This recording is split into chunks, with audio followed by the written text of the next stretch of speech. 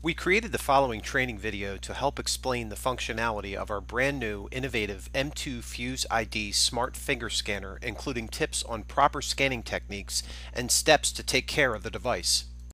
M2-FuseID simultaneously and safely captures both the fingerprint image and the finger vein pattern inside your finger.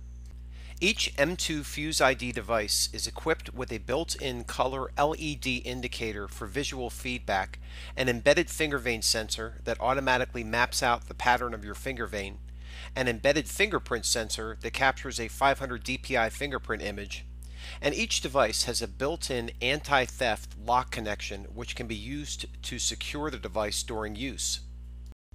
Each FuseID device is equipped with a color-coded LED display. If the LED display is solid green, the device is active. A flashing green light indicates that the device is ready to accept a scan.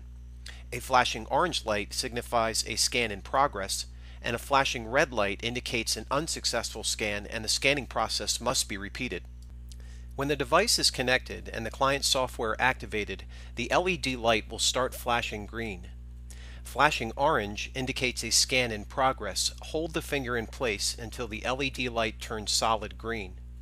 If the LED light starts flashing red, the scan was unsuccessful. The FuseID device is also equipped with audio feedback to guide proper use for an end user. 1 beep signifies a successful scan, and 5 beeps indicates a poor quality scan that the device is not able to read. Let's take a closer look at proper and improper finger placement on the device to ensure a quality enrollment template and subsequent accurate identification. Each device has a built-in finger groove to guide placement of the finger during the scanning procedure. We recommend using the middle or ring finger for enrollment and identification purposes because it typically produces and retains a much higher quality image. The middle or ring finger should be placed flat and parallel to the scanning surface, and the tip of the finger should rest but not extend past the fingerprint sensor to achieve a successful scan. Let's take a look at some improper finger placements that will cause problems both enrolling and identifying individuals on the FuseID device. First, please do not curve or arch fingers before placing on the device. This will result in a scan failure. Instead, place the middle or ring finger flat against the scanner surface. Next, please don't approach the scanner at an angle or attempt to rotate the fingers when on the device. This will also result in a scan failure. Here's another look at improper angling or rotation of the fingers on the device that will result in an unsuccessful scan. Again, be sure to keep the finger and hand flat and parallel to the scanning surface.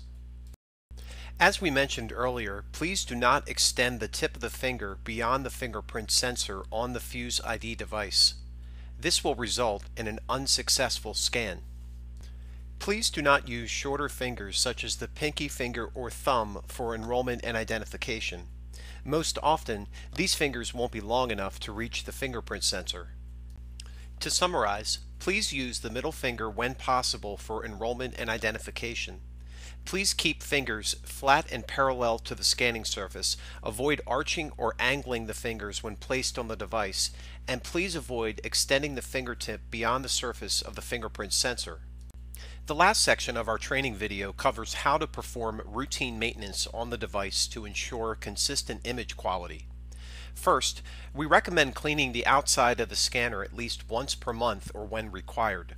Use a soft cloth to rub the outside of the scanner and, when needed, gently soap the surface with a neutral detergent and clean using a tightly wrung out piece of damp cloth. We also recommend periodically cleaning the scanning surface of the device at least once per month or whenever dirt from fingers is detected. Use a piece of soft cloth to wipe the scanning areas, and when needed, lift up the front of the device to wipe the finger vein sensor, removing any large pieces of dirt or debris before wiping. Please contact us directly if you have any questions about the M2-FuseID Smart Finger Scanner.